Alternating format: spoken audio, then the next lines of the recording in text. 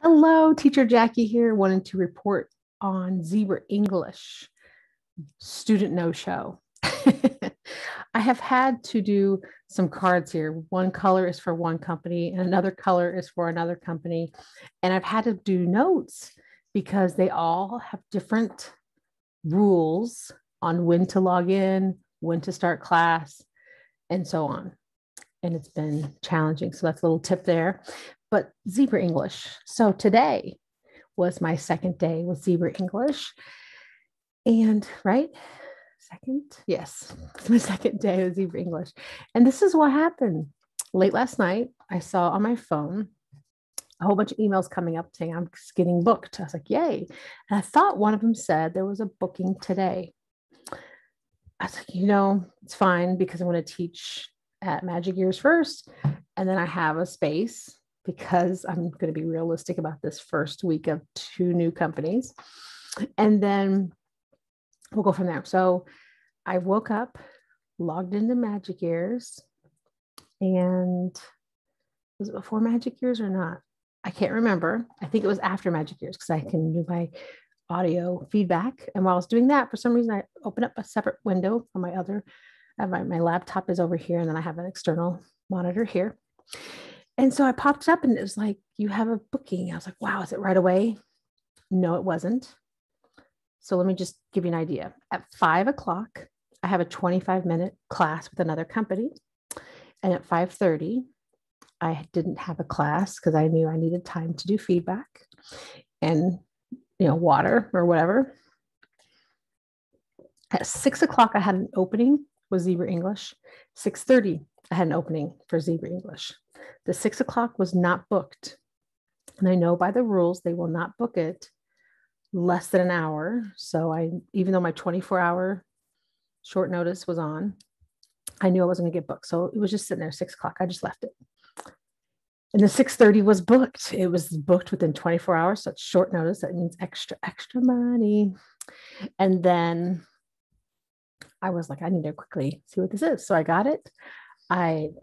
You can't print it out, but I took a screenshot and printed out the teacher objectives, the key content, vocabulary. What's so cool, what I love about Zebra English is that they're using an AI app first.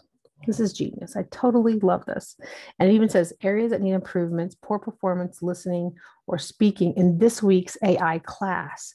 So they take the, artificial intelligence, the AI app, they have an app that they use before they go into the one-on-one practice, which I think is great because you're doing, like, if you Duolingo, you may or may not have heard of that, but you can do Duolingo, you speak into it, you do this whole AI learning language. But then what if you get to come log on and speak to a person in that language and learn it? That would be the best next step, right? Zebra English is genius. Had vocabulary words, and there's one that's in red, which tells me the one that they had problems with, and the sentences that we're looking for, the target language. So I log in, I'm prepared. I have my props ready if I need, and my yeses and nos. I've been using, I need to print some new ones, but you can't really tell when you're doing them really kind of fast. So again, low money and saving money, saving time. Okay, so I log in, student's not there. It says to start class. So I click start class and I'm like this, and I'm like, what do? Do I stay here? Everyone's different. I still hadn't learned all these, different things for the company. So I open up a screen and go put it on my laptop over here. And they have an official Facebook group because in Zebra English, you use the app for everything, but it also has the resources for the new teacher training, for the booking, for everything is in the app. And I can't open another app. I'm in the app waiting for the student no show. What do? I open up the website and it just shows me my application progress. I applied, I did my demo, I passed and did my paperwork and my contract. And that's all it does. I don't know why Zebra English doesn't have more. So if you do know, help me. So here I am. I have right in front of me here my Zebra English app. The student is not there. I take a screenshot. I've learned that from the past. Doesn't seem like you should take one, but evidence means a lot. So I go to my snipping tool. I'm on the PC. I can do another video on this if people aren't clear.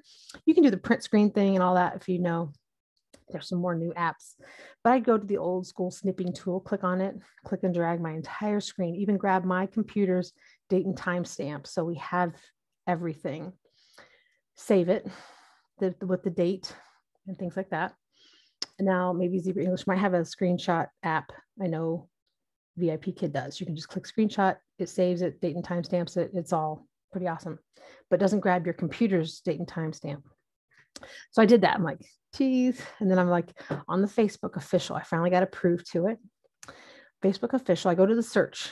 A lot of us go ahead and ask questions right away. Then we have 10 people asking the same question. Let me just go to the history. So I go into the search on Facebook official, Zebra English official, type in student no-show. Well, wonderfully, there was all these things. Of course, some are 6 months old, some are even a year old. I'm sure the system is pretty much the same. They say stay in there. It's a trial, 15 minutes. It's not a trial, 25 minutes. Keep your camera on, all that kind of stuff. Actually, another platform, people turn them off or cover it into a thing or have a little icon there. But honestly, you're supposed to keep it on. Pretty much all the companies, you're supposed to keep it on. You can mute yourself, I think. That's kind of nice if someone may talk or you may sneeze or something. So I think mute's fine, but you have to remember you're muted.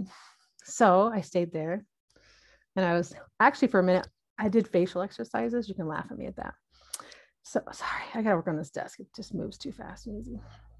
So longer story shorter, I stayed there the full 25 minutes because as I was reading the comments, I had messaged my referral person, but I'm sure she was teaching too at the time. I said, I'm in a student no show. What do I do? And then I read everything and everything just said, stay, full 25. And then feedback. Do you do feedback to feedback or not to feedback? Well, most cases, there won't be a feedback option because the system will notice that it's a student no show. Other times it'll notice it. So that's typical with another company I'm with. No big deal. I finished the class.